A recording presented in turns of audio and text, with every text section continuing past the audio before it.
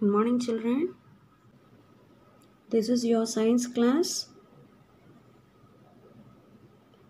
Today, I'm going to teach you the next lesson, Unit 3, Work and Energy. Before we start the lesson, I want to ask you the questions. In your lower classes, you studied about force. Let us recall now.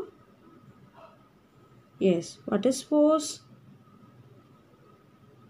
A force is a push or pull that moves on object at rest or stops on object in motions.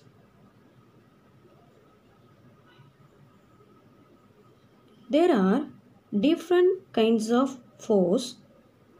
Now let's see what are they. That is frictional force, gravitational force, muscular force and magnetic force.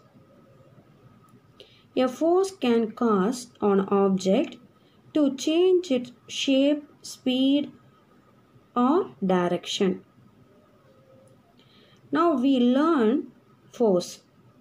Let's see what is work and action.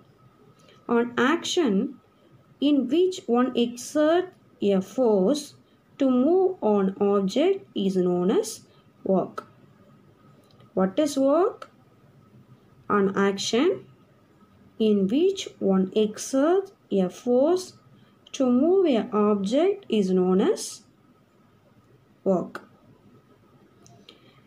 I will show some example.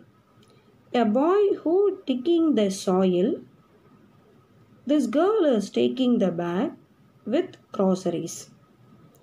The girl who pushing the trolley. And the boy who's taking the basket with fruits. What do you understand from these pictures, children?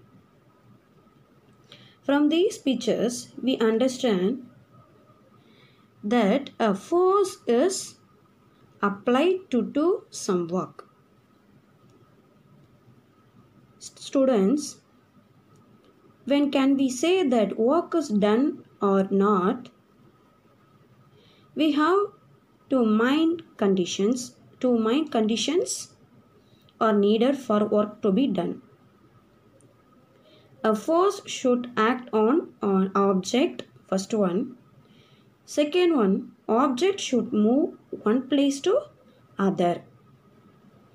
Which means the porter is taking the luggage on his head and the carpenter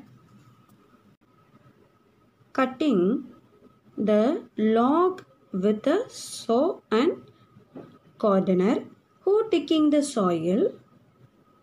When the force acting on the object makes it move, it is said to be done at work.